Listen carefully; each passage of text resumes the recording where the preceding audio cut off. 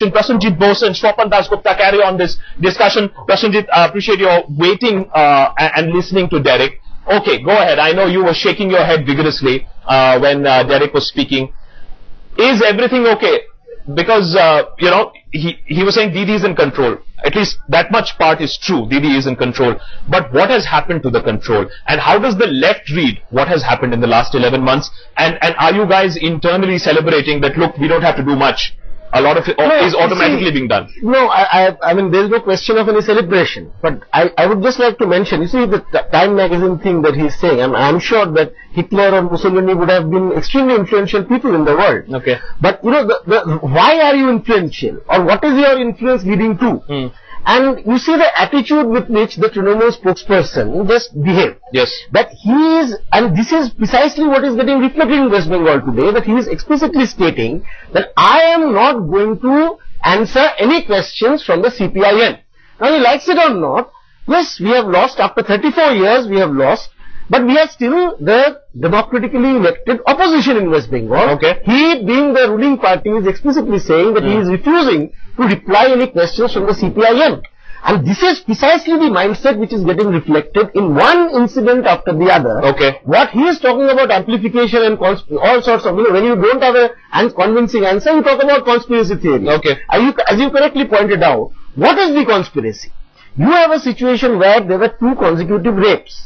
Here was the chief minister and ministers of that same state government coming and explicitly blaming the victims of the rape incident, and then transferring the police officer who courageously went and nabbed the culprits of that rape incident. Yes. Number 1. Number 2, you have a situation where a government order is issued to public libraries stating which newspapers they should keep and which not to keep. Okay. Then you have an incident where a professor, university professor, is arrested, booked under very serious charges for emailing a very innocuous spoof or cartoon, whatever you call it. You have another situation where another university professor along with other political activists have been arrested under very serious charges for protesting eviction of slum dwellers. Okay. So all these incidents are taking place, none of which in which the left is directly involved. I agree with you. I would ask the question. Hang on. Just one question. No, Swapan, I want to ask this question to Swapan. Let me make this simple point. Yes. I think, because I also have a critique of the national media, of the mainstream media, like you allowed Mr.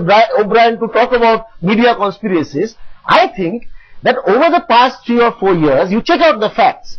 The number of political activists that have been murdered in West Bengal is unprecedented in the recent history of India, and not even in insurgency hit states. Yes. Are you having this level of political violence? I think the media has been silent, and by silent they have encouraged this trend of political violence today. Okay. It is not only the left, but the common people, the media, all the democratic institutions are under threat, are under attack from this undemocratic government. It is a politically bankrupt government. That's a valid point. Which has no political agenda to offer. They are only offering vacuity. Yes. They have absolutely no agenda. That is why they are going on with the CPM bashing. It's a fascistic mindset, and they are attacking the people.